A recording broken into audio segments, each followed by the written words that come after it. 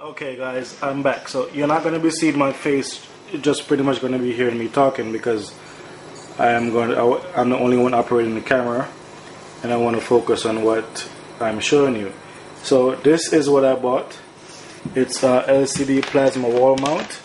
It's a tilt mounting bracket, and I just want to show you guys a picture of the box, so if you're interested in knowing what to look for, you can have an idea of, you know, what the box looks like.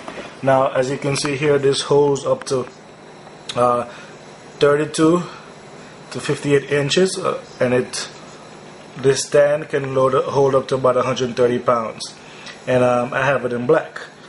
So that's that. This is my LCD, and inside of the box comes this bracket, and this is the bracket that you're going to be installing on the back of your TV. I already have it installed on there. Okay, and this, it tilts, goes back and forth. You can rock it back and forth. Okay,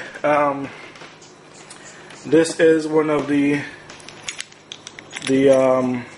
O clamps that you're going to be using to connect.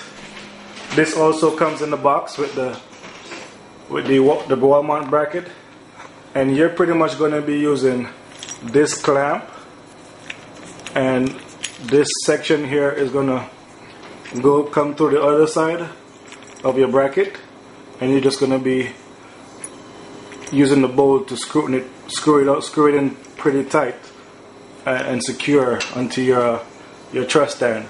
Let me show you what the back of it looks like. Okay, well, my fan is on, so it's not giving you the best view right now, but maybe from the side, as you can see, it's clamped on pretty, and it fits pretty snugly. I would recommend you getting this one because the inside of it has a rubbery, like a rubbery texture, so this way it's going to hold pretty, pretty securely onto your, the rod here, or whatever you want to call this, the truss stand. So I'm using two of them, alright, and I really didn't have to do any modification. I noticed a lot of other DJs, they're drilling holes through their bracket to modify it in order for it to fit onto the stand, but I didn't have to do any of that. I just bought two of these, ran it through the bracket, put it over the steel rod, secure it on pretty tightly, and it's holding. It's not going anywhere.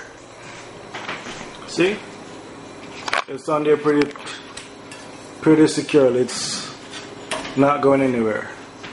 Okay, again, this is an old clamp bracket. It holds. It's good for about a half to a 1 inch pipe. There it is. That's the word I was looking for. This is what they would call a pipe, and it's good to hold a ½ inch to a 1 inch to fit onto a pipe. And again, it has a rubbery texture, so when you put it over the clamp, it will hold on pretty well.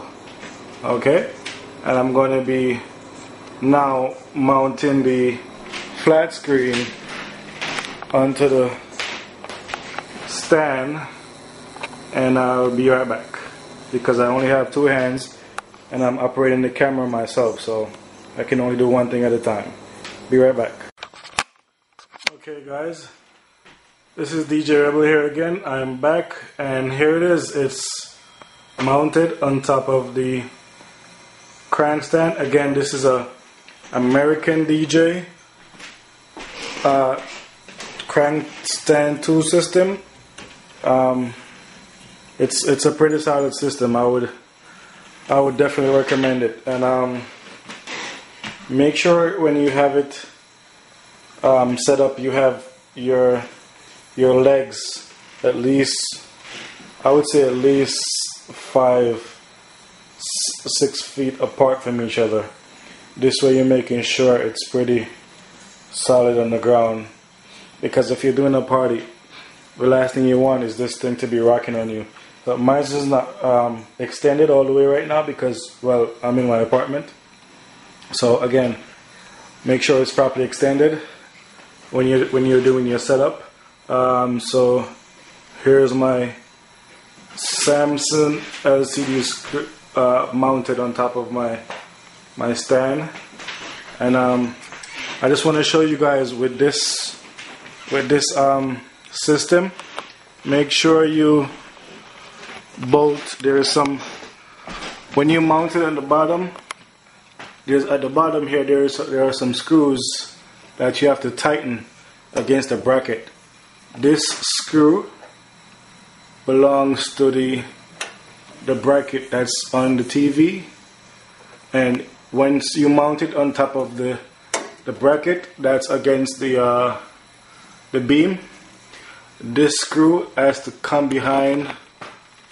I don't know if you can see, but it has to come behind the bracket, and it will automatically, once you put the TV on top of the bracket, it will automatically rest underneath it. So all you need to do is just tightly secure your screws. You have screw 1 and screw 2, however you want to call them. And once you do that, it's pretty much secure. Again, as you can see, I didn't have to do any type of modifications to the bracket. It's just 2 O clamps, or you can use 3, 4 O clamps, however you know. I'm sure it wouldn't hurt because an extra 3 or 2 O clamps on here would make your TV here a lot more secure on your truss stand. So you just need 2, 3 or 4 O clamps mounted onto the bracket. Put your TV on top of it, and that's it. You don't need to go out and get a big expensive, you know, I don't even know if they sell stuff specifically for these, for LCD screens, but this is how it's done. It's pretty simple.